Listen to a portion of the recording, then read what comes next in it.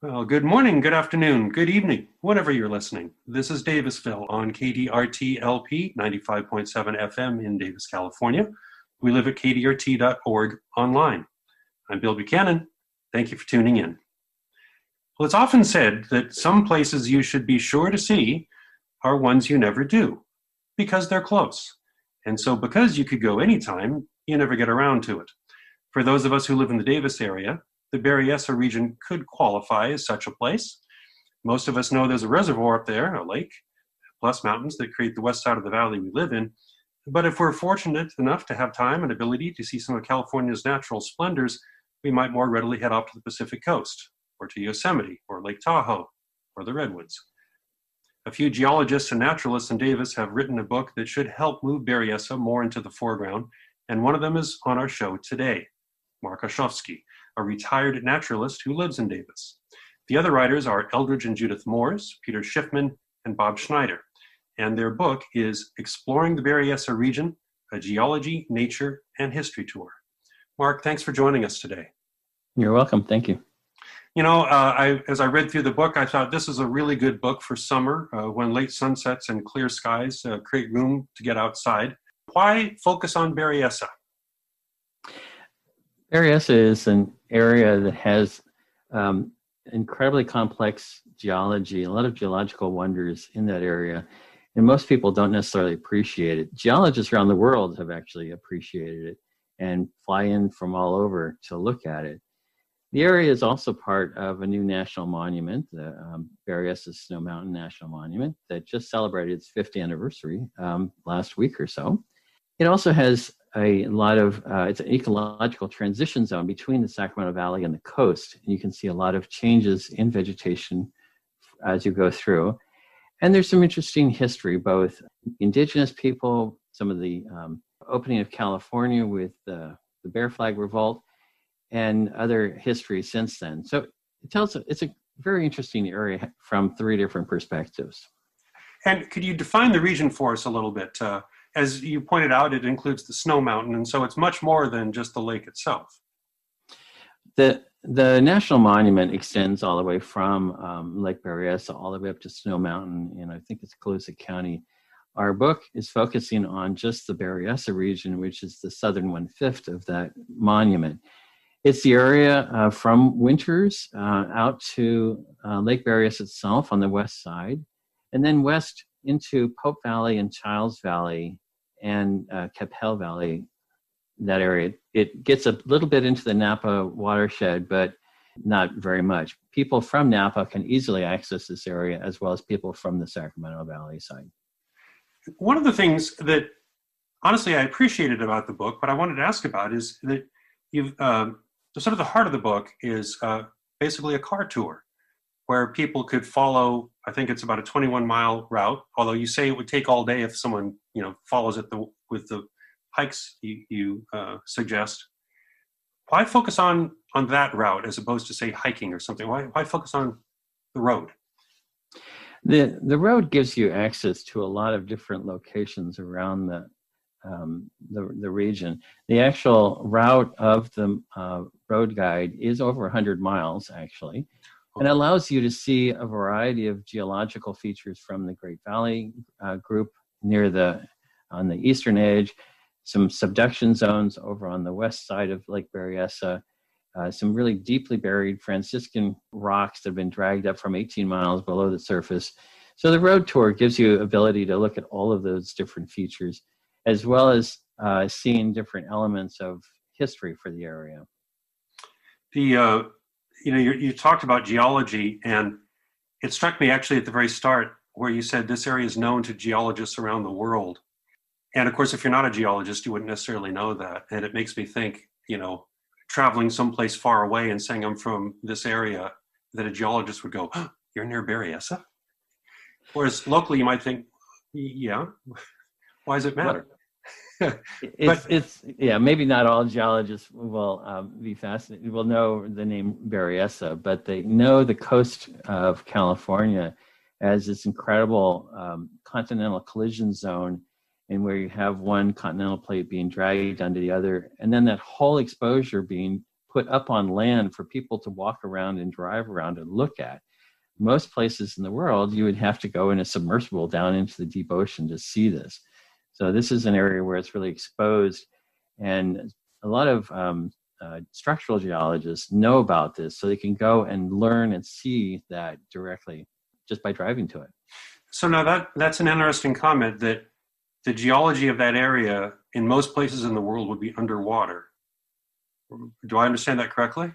Well, at a subduction zone where you have an oceanic plate being pushed down underneath a continental plate like North America. So you'll see this off the coast of South America. You see it in various places at these margins of the continental plates. But say off the coast of South America, you would have to go down into the trench off the ocean to actually see the submarine fans that flow out into the abyssal plain, to see all of it's a rock factory where you have serpentine being pushed up. Some of these areas have serpentine mud volcanoes that are like 15 kilometers across. They're only down in the bottom of the Marianas Trench in the Western Pacific. We have mud volcanoes exposed right here at Berryessa up on land. You know, in reading the book, one of the things that kind of fired my imagination was reading about the lava in this area, which I think it's described in the book as saying that it's similar to lava that's in eastern Oregon and Idaho and up by Yosemite. And it just fires the imagination to think that lava from a place like that might have come here.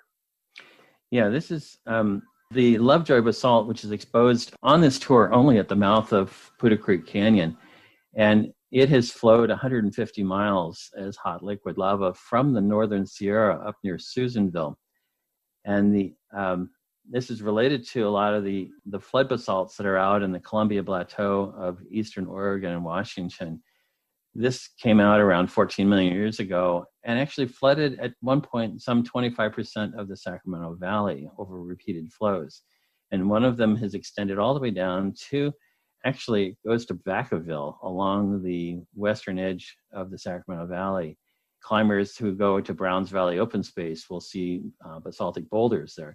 They climb on those boulders. That has actually come from the area up around Susanville. So this is like a secret history of the region. I mean, maybe it's not really a secret. I guess it's known if you look for it. But I mean, I don't think of this place as having anything to do with volcanoes. Right, and this is really, this is one of the volcanic features of the area. Actually, if you go on the western edge of our region, you get up into the area east of Napa onto Angwin and Howell Mountain. Those areas are actually covered by the Sonoma volcanics and Clear Lake volcanics. They're less than 8 million years old. As you get into the Napa Valley, there's a lot more volcanics, and a lot of the vineyards are grown on volcanic soil. It's very productive for them. You know, we've been talking about the geology and such. The book contains quite a bit beyond the geology. You talked about, you know, the history of the people of the area. I mean, that could be a book in itself. But I was interested to read that there have been at least 7 different Native American groups over the past 12,000 years that have lived in this area that the book is talking about. And then that leads us to the Patwin, the Wintun, and the Lake Miwok, who currently inhabit the area. Could you tell us a little bit about these? As I say, that could be a book by itself, but could you tell us a little about these original inhabitants and what you find of them in the Berryessa region?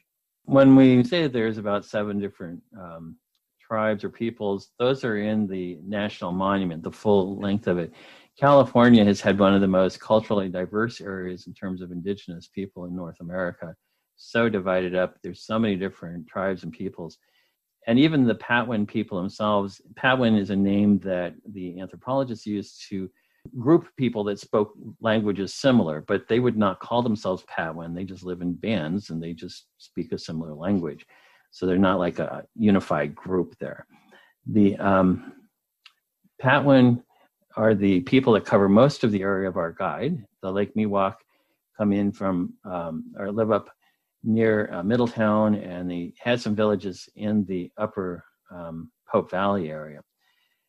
Most of the Patwin were actually south of Rumsey and Kepe Valley, they were pretty much exterminated by the 1870s and 1880s due to disease like malaria and smallpox. They were killed off. So there was no Patwin alive south of there by then. Those survivors were up in the northern parts, and they settled and they were given land around in Kepe Valley for the Cache Creek Rancheria. The Lake Miwok settled in near Middletown for the Middletown Rancheria. So they're both thriving fairly well as Native Americans are doing nowadays. Their diversified economy and bringing in money from ranching and other kinds of agricultural products. Well, and of course the casino is one descendant, I guess, of this, because this was their land, and by the way the laws have changed over the years, it's such that they could have a casino there. Are there village sites and such in the mountains that are at all visible? The village sites are known really from historical records. Archaeologists know where they are. There's not really much left in those areas. Berryessa Valley, for example, had a lot of archaeological sites before it was flooded, and those areas are now underwater. So most of those villages, as I said, there was a lot of extermination of Native Californians. So by the time the early settlers showed up in the 1840s and 50s, there were very few people left from that time. What are one or two things that, if you were recommending to somebody first time visiting that region, what are one or two things that you think they should be sure to see? It really depends on the interests of the person. If you're interested, for example, in history, just knowing, driving up Poudre Creek Canyon and looking at Monticello Dam and understanding the history of the Poudre Creek Turnpike, the first road through those mountains, the first wagon road, the quarry that used to be there, understanding the history of development of that dam. Also to look at Lake Berryessa and appreciate the history before 1957 when the dam was completed and how that landscape has changed. And then there's also in the northern end, there's a route that Fremont used to get out over into the Sacramento Valley related to the California and Mexican War. Oh, that was John Fremont, the explorer. Right. He actually sent some spies up Poudre Creek Canyon to get from Sacramento over to Sonoma before the Bear Flag Revolt. And they used that route to avoid being detected by the Mexicans down at Vallejo. The Bear Flag Revolt, we should mention, that was going to the start of California's estate, correct? Where the land was under the control of Mexico, and this was a revolt against that.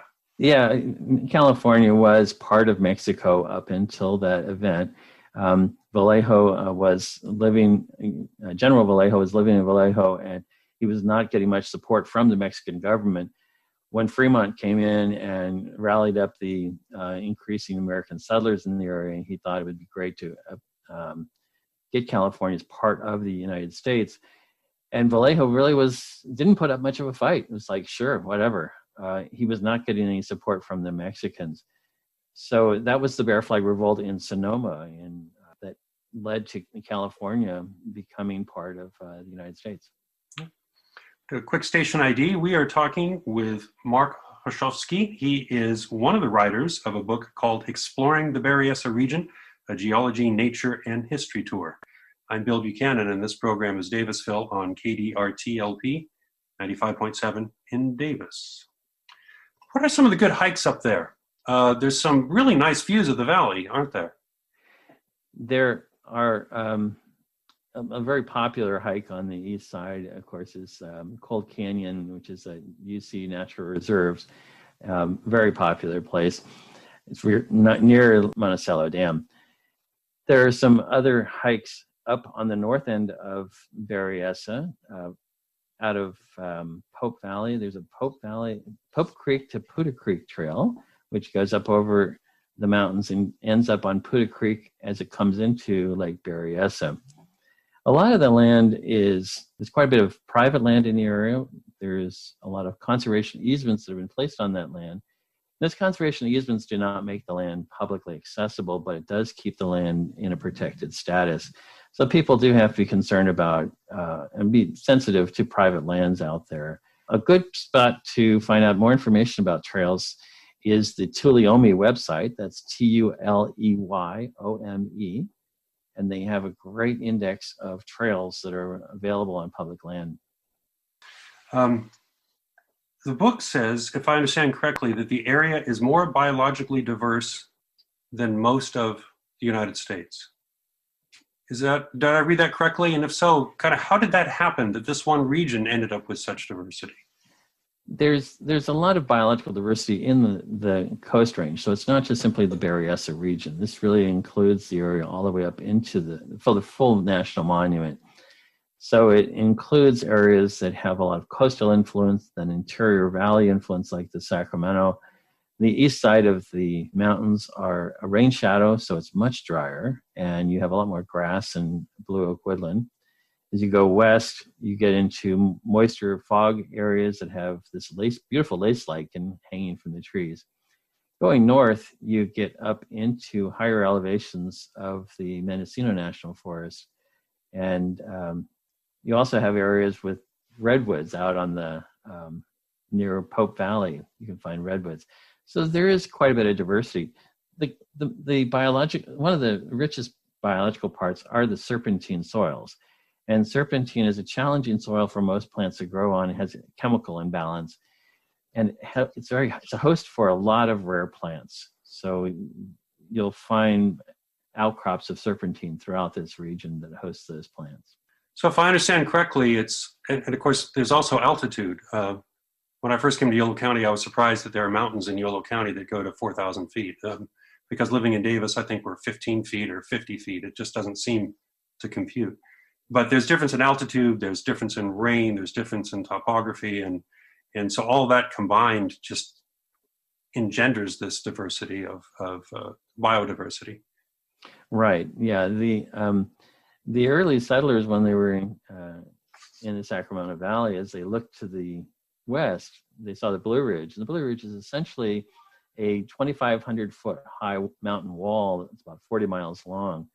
And trying to navigate that was a challenge for them. They found a route up Puda Creek, and they created the Puda Creek Turnpike.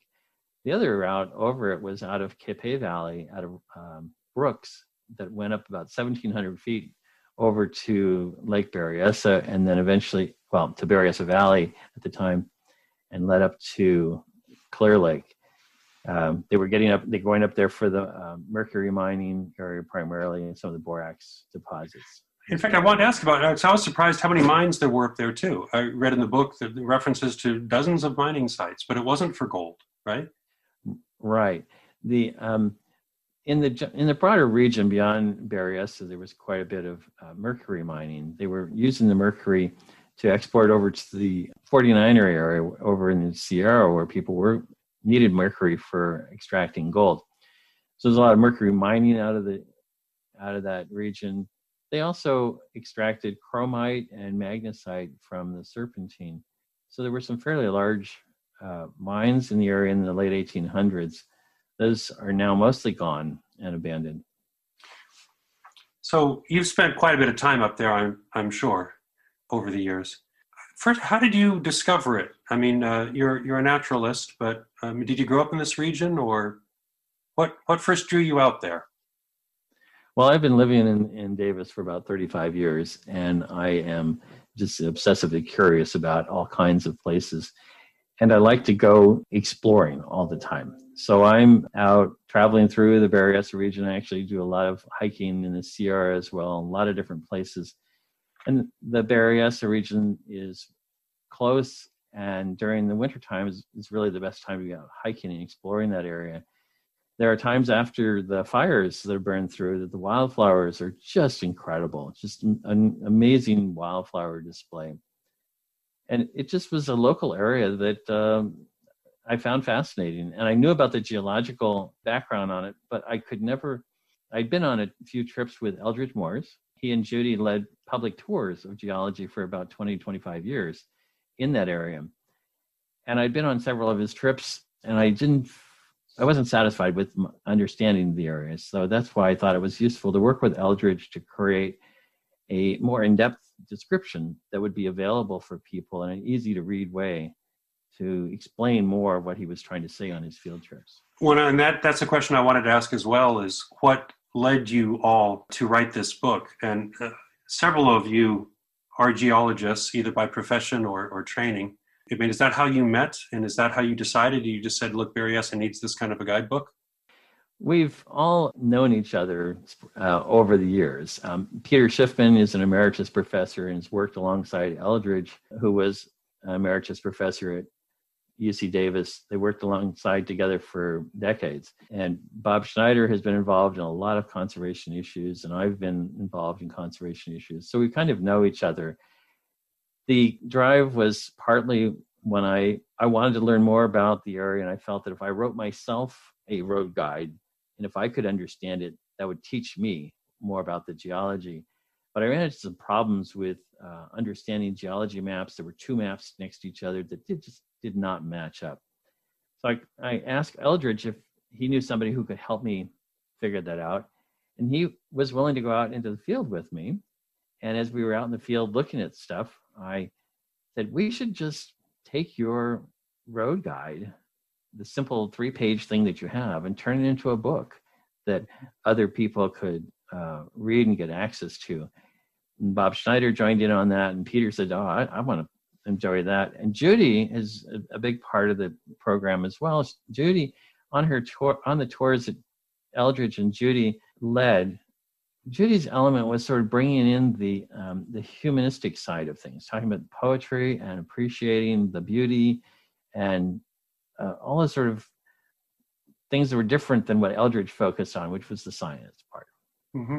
I think the book reflects that. I mean, you can, as a reader, anyway, I looked at it and it's a good armchair travel book as well. I mean, it makes me want to get out there and see some of these things, but I could just sit there and look at the photos and the stories about the people and the different locations and be drawn into it. And the maps, I really appreciated. I have this sense of the region, but it's pretty rustic area even now. You know, if you look at a map, it doesn't necessarily help you comprehend it at a detailed level. Well, except in your book, it does. I mean, I see all these different things. So in all the times you've been out there, name if you would, a favorite moment you've had out there, maybe something you've seen or some realization. I think that being in either Childs Valley or the Berryessa Valley and having taken the geology maps, these geology maps you'll see in the book, lots of different colors, lots of lines, but a geologist can interpret that and recreate a three-dimensional structure in his or her head about what that geology is. I created a cross-section from that, and it really showed me how the whole area has been folded into these huge anticlines and synclines. And then being out there in the field and just looking at, when you go to Monticello Dam, you see all of that vertical bedding. If you can visualize that bedding extending up into the air, it's just been eroded, it's been gone. But visualize what it used to be was a big structural hill that went off over Berryessa Valley. And visualizing the loss of the erosion of all of that material down the canyons into the ocean. Now you just see the pieces of it, but you know there's this incredible structure underneath. I thought that was fascinating. So anticline and syncline, I take it are geological terms for a certain kind of a formation. But now listening to you right now, I got a sense, maybe this is part of the reason, at least why some of us will go out and take hikes, is because you see the thing there in front of you. But it's like looking at the stars too. You also see something larger, something that maybe isn't right there right now, but you can kind of see or feel the traces of it. That's one of the reasons maybe to go out and get into nature. Yeah, I have, I worked professionally as an ecologist, but I have a degree in geology and a long history, passion with that, but I also enjoy photography. And I find that a lot of people pass through the landscape either hiking or driving, and for them, it's mostly just a blur. It's like either green stuff or whatever. Sometimes they see a nice view. But if you slow down and you really look more carefully at things, well, when I go hiking, people are a little frustrated because I'm always looking at things and I'm just checking out and wondering about, why does this plant grow here? Why is that rock over there? And I'm hoping that the book can help people slow down a little bit more and to look at the world and get a richer experience from traveling through that area. It also struck me reading the book that the dam, Lake Berryessa, was created by the dam in the 1950s. California hasn't built a new major reservoir in about 40 years, so that was fairly late in California's cycle of building dams and such. If the lake weren't there, what would be there? Well, what existed before the dam was a fairly rich agricultural area. They were doing a lot of farming in the area. There was the town of Monticello. They had a cemetery that had to be moved up by Spanish Flat with the construction of the dam. So a fairly flat agricultural valley with a small town in the area. And it becomes visible when the lake gets low enough, right? I mean, not that there's much there now. There's the foundations, and I gather there's an old bridge and things like that. Right. You can. There is a bridge down near the just above the dam that was one of the largest stone span bridges at its time in the western U.S. That's all underwater now.